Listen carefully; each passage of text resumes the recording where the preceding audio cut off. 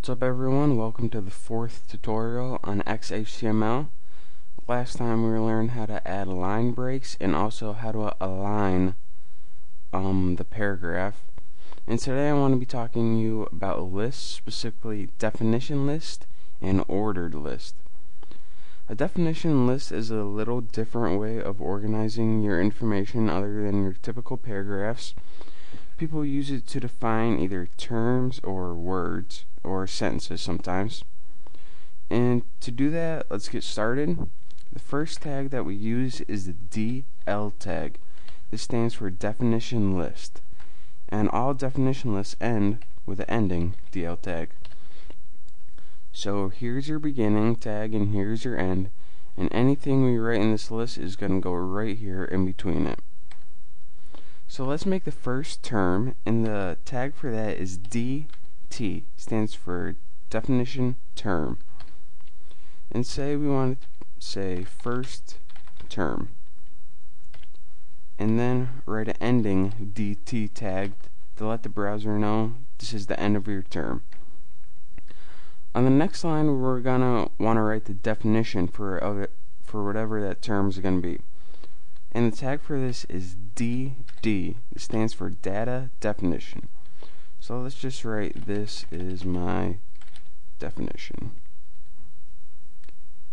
And let me just copy that and paste it a few times to represent what an actual definition might look like.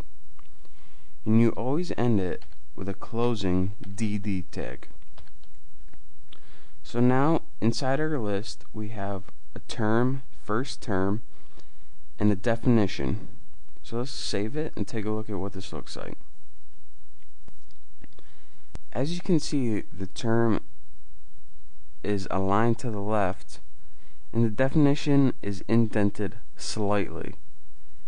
So this makes it stand out, and it's easy to define terms. You just put your word or sentence that you want to define right here, and any term will be indented directly underneath it. So let's get rid of your entire list so you have a clear body. And the next list I want to talk to you about is called an ordered list. Whenever you see something numbered, either A, B, C, or 1, 2, 3 on the internet, they made it using an ordered list. And the tag to begin this is OL for ordered list. So let's start that. And the ending tag is a typical OL tag. And any items that you want to put in the list are going to have the tag LI for list item. So let's add our first item, type in LI, and type this is number 1. And you end it with a typical LI tag. So let's add another item, type LI, type this is 2, and then close it off with the LI tag. Now let's save that and take a look at what it looks like.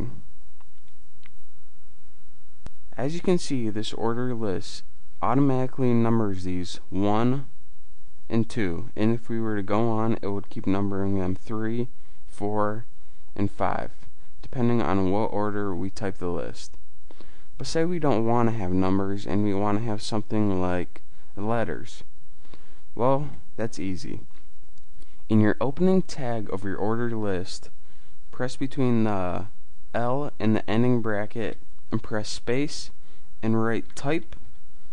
And the attribute to change the type, if you want to change it to uppercase, you type a capital A for your value. So your attribute is type and your value is capital A. So let's save that and take a look at what it looks like. As you can see now, instead of numbers, the list has changed to capital letters. And there's a bunch of different types that you can change it to.